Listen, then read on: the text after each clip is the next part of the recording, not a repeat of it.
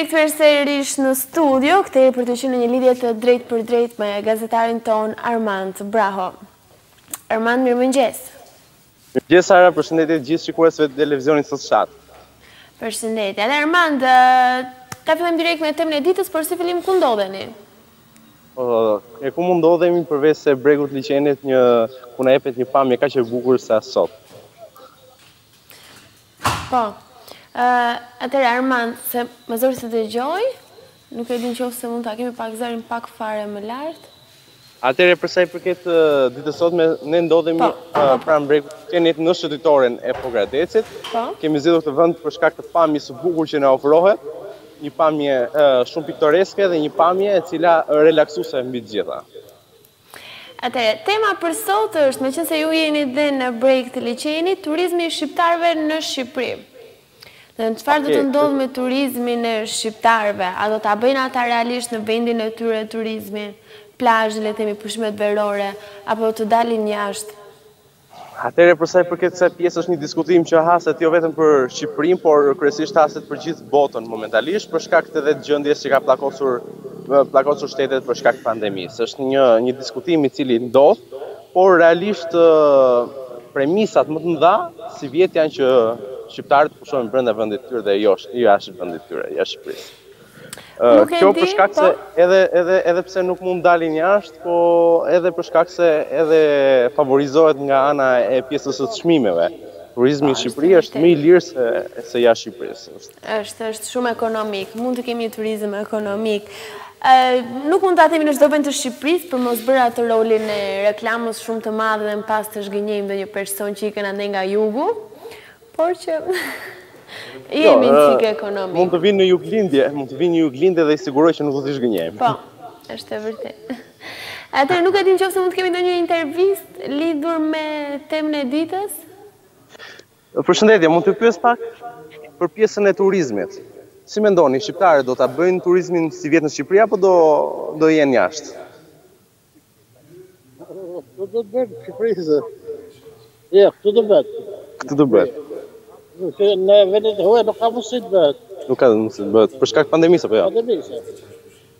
Falenderoj. Atëherë për sa i përket kësaj pjese, qytetari u shpreh se do bëhet këtu edhe për shkak se nuk favorizohet për pjesën e të dalës jashtë. Atëherë, unë po shoh edhe një tjetër që po vjen, në fakt është një personazh i njohur. Bëhet fjalë për Xhoni Jeskun. Përshëndetje Xhoni. Përshëndetje. Është një artist nga Pogradeci. Po normalisht që e njohim Xhonin, ne përshëndesim, nuk e di nëse Xhoni mund të më dëgjoj. Xhoni më mori me vrap kufjet dhe nuk. Tani unë një pyetje kam për të dy ju. Më dëgjoni të dy? Po, të dëgjoj. Tani kjo është një surprizë nga ju të dy për studio, për ne që po ju ndjekim të gjithëve, apo ishte diçka e rastësishme?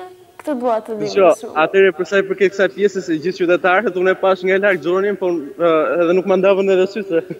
Por kur tani që e pash nga afër, është sigurt, edhe ç'kërkon Xhonin Pogradec. Ndërsa unë në fakt i përgjigjem asaj pyetjes që tha, që të jap nuanca tamam komike, meqense është edhe mëngjes.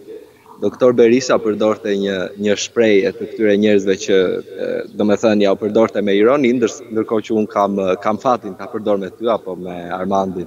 Kungu mos të mbiftë fara, nga do shkoj më del përpara. Kështu mos u çudit. Pogradeci është edhe i vogël.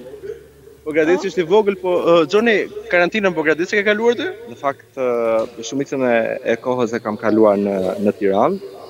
Pasi ishim impejime në fillim duke menduar se Eurovisioni nuk do ta anullohej edhe ne ishim duke bërë prova ditët e para të karantinës, ndërkohë që u izoluan qytetet me njëri tjetrin dhe nuk kishte më mundësi që unë të vija në Pogradec. Tani që le të themi sikur u liruam pak masat shtrënguese, erdha të pushoj disa ditë, por përsëri do t'iki. Atëherë, me çfarë projekti po merresh momentalisht, që edhe qytetarët që nuk e dinë momentalisht? Momentalisht në fakt në këtë lloj periudhe nuk është se ka ndonjë mundësi të madhe, për shembull për të bërë ndonjë projekt apo për të marrë pjesë në ndonjë kompeticion apo ku ta di unë çfarë. Por sigurisht që ulem çdo ditë dhe mendoj për një specializim në lidhje me studimet e mia, qoftë këtu apo qoftë edhe jashtë vendit. Disa gjëra që le të themi kjo lloj periudhe na bën që të reflektojmë ose të mendojmë më me qetësi. Dgjoj, le të rikthehemi pak më vonë tek Xhoni. Do kthehemi pak në tema e ditës se na vravi Sara. Po, në çik temën e ditës, më thënë, dhe më pas kam dhe unë 100 pyetje për Xhonin.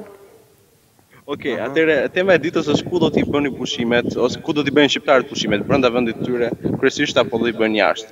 Në fakt ç'është e vërteta, unë gjatë gjithë kësaj kohe, domethënë mbaj mend që në fëmijëri dhe deri më tani, si i madh edhe ne na i ka injektuar atë kulturën e fanatizmit të vendit tonë, nacionalizmi.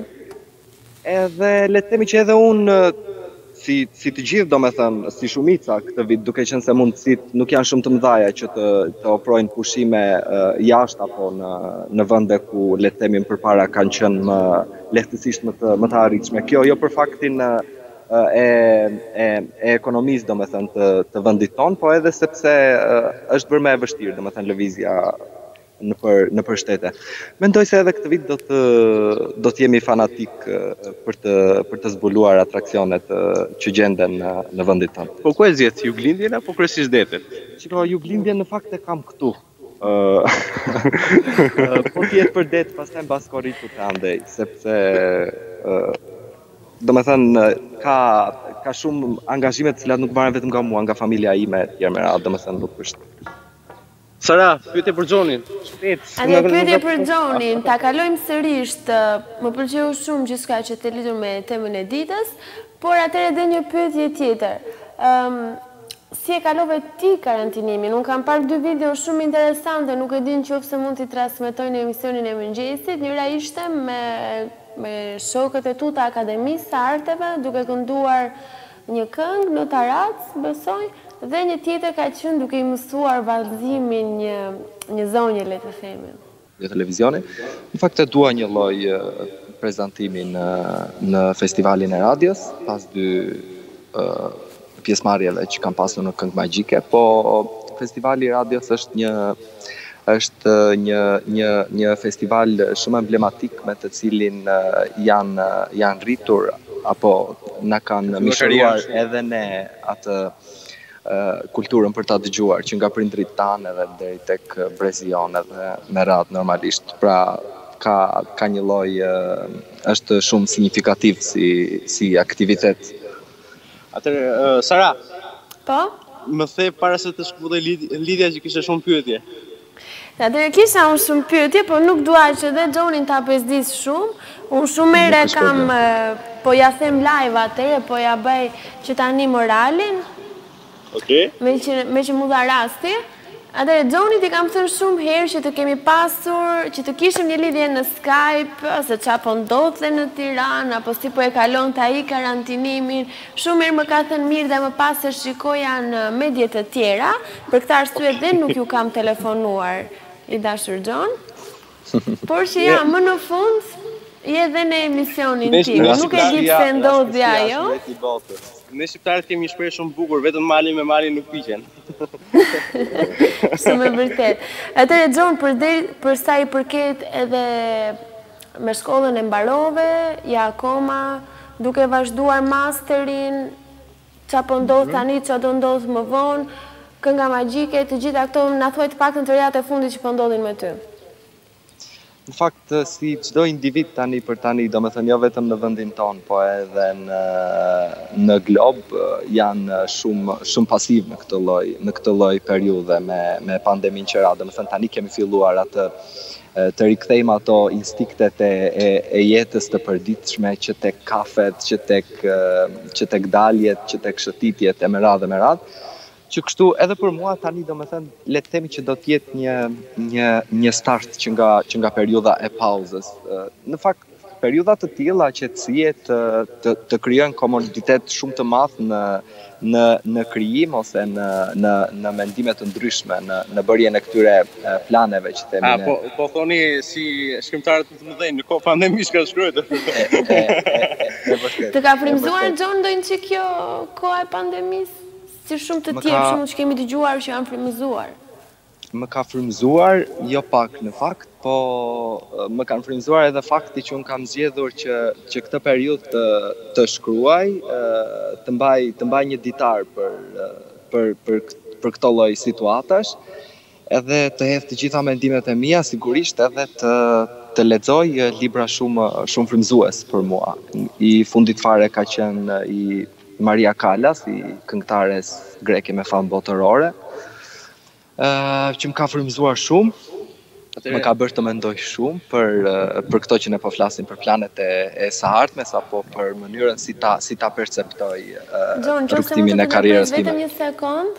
Patjetër. Që të bëj edhe një tjetër pyetje, kërkesë më saktë këtë herë. Meqense ti ke një ditar dhe ke shkruar mendimet e tua këtë kohë, sa bukur do ishte që të vije bashkë me ditarin në studio? Shiko, në fakt, unë mund të vi që të ndaj një lloj, si të them, tregimin e një lloj dite që zgjedhun çfarë të tregoj, pra një ditë gjatë këtyre muajve të karantinës. Në të kundërt, nuk do të merrte atë emrin ditar. Është pak personal Sara që na gatroni tani. Në rregull, nuk po them që ta lexojmë gjithë ditarin. Unë e kuptova shumë. Por ato pjesët më interesante për shembull, ato pjesën e frymëzimit më shumë. Jo, unë do të pyesja Xhonin për diçka tjetër. Atëherë, çfarë mesazhi ke marrë ti si gjithë të rinjt në këtë kohë karantine, nga vet izolimi apo nga vet kjo mbyllje në banesë? Si të gjithë në fakt, përderisa bëhesh e fjalë për shëndet, po dhe jo vetëm duke e marrë vetëm aspektin shëndetësor, që duhet ta vlerësojmë shumë atë që kemi, duhet ta vlerësojmë shumë shëndetin e mirë të familjes tonë, edhe tjetra pastaj ishte që kishim kohë bollë. U bë një kohë shumë e gjatë që kur unë kam nisur studimet në Tiranë, pasi edhe Tirana shumë e madhe, do shumë angazhime, shumë impenjim me kohën e vet, edhe më fluturonte koha, thosha nuk e di, domethënë pse gjithmonë them që nuk kam kohë. Në fakt, edhe në këtë moment, pavarësisht se ishte koha e bollshme, siç thash, për të kryer aktivitete të ndryshme, edhe për ta çuar mendjen kudo. Megjithatë, prap njeriu kuptova që nëse arrin që të di si ta angazhohet, të di si ta menaxhoj kohën e vet, gjërat e veta, asnjëherë domethënë nuk mund të paktën unë e përdor domethënë me shoqërinë time, me miqtë e mi kur më pyesin siç më pyetët edhe ju, domethënë çfarë mesazhi do na jepni apo si e kaluat këtë lloj periudhe, këtë lloj situate. Përdor një shprehje time dhe them, nuk thash në një moment të caktuar që u mërzita. Në fakt, nuk e di si mund të tingëlloj, e pavërtet në fakt, se kështu ma kanë thënë të gjithë, po thash edhe njeriu duhet të mendoj dhe të reflektoj në situata të tilla për menaxhimin e kohës e të gjithave me radhë. Atëherë Sara, Xhonit pak a shumë është dukur dita me 24 orë fiks.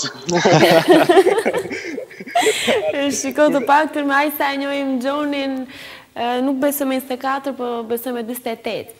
Unë të jetë për dita me 28, është një njeri shumë aktiv, më kupton, nuk është njeri që i pëlqejnë të ri shumë në shtëpi edhe ta kaloj kohën e tij shumë i mbyllur, është pak njeri aktiv Xhoni, prandaj e kisha me dyshim, prandaj doja ta dija si kishte kaluar.